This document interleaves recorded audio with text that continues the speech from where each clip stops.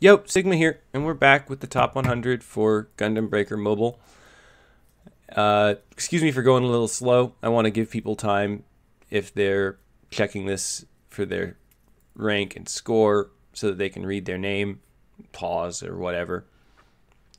So I mentioned in past videos that I have been paying attention to the other players on Twitter, and you can follow me on Twitter at SigmaGE1 if you want, and I'll put that up on screen after the top 100.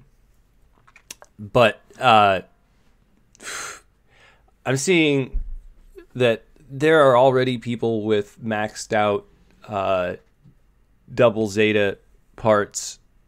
I'm not sure if that's the proper pronunciation to say that, double Z or whatever, but gosh, that's a lot. And to catch up to that is a huge cost that I really, I don't have that right now. And spoilers, YouTube monetization is not a get-rich-quick scheme. It doesn't happen fast. Not for most people. It hasn't happened fast for me. But that's all right. It takes time, I'm told. But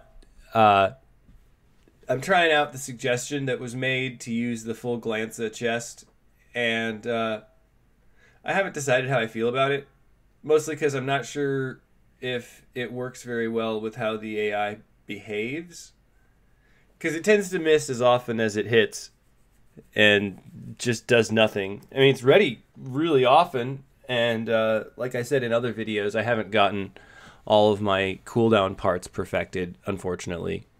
But I did manage to put together the Turbo Barton pilot, and that guy's going to be amazing, especially since most matches in the arena are never over 60 seconds. So his cooldown trait will be really effective once I have him maxed out, and he's on his way. So thanks for joining me. Like, comment, and or subscribe if you enjoy it.